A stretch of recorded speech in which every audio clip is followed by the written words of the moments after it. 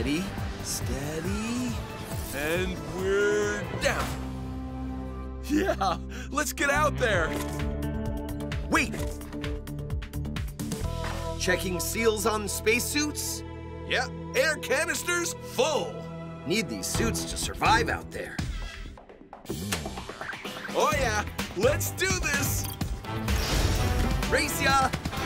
Whoa! Woo-hoo! Yahoo! We're on the moon! Pushing creature adventuring to the limits!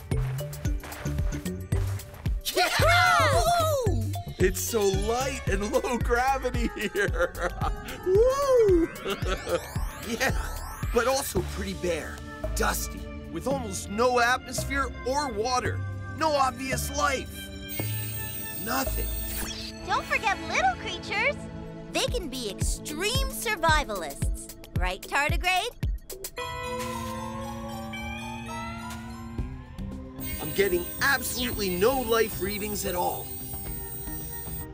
You sure there's no water up here? Anywhere? Wait, there is water. But it's under the surface. Oh, that's worth checking out. I'll grab the rock drill from the ship.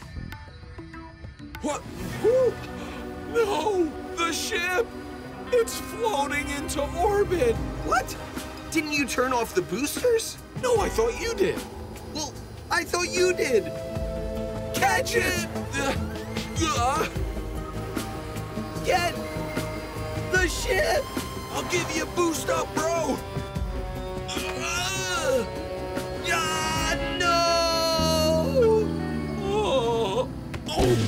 Oh no! We're stranded. We can't survive in space. We're doomed. Oh no! This is bad! Badder than bad. They'll run out of air! Those suits can only protect them from outer space for a short time. If there's a creature power that just might be able to save them, it's tardigrade power. How?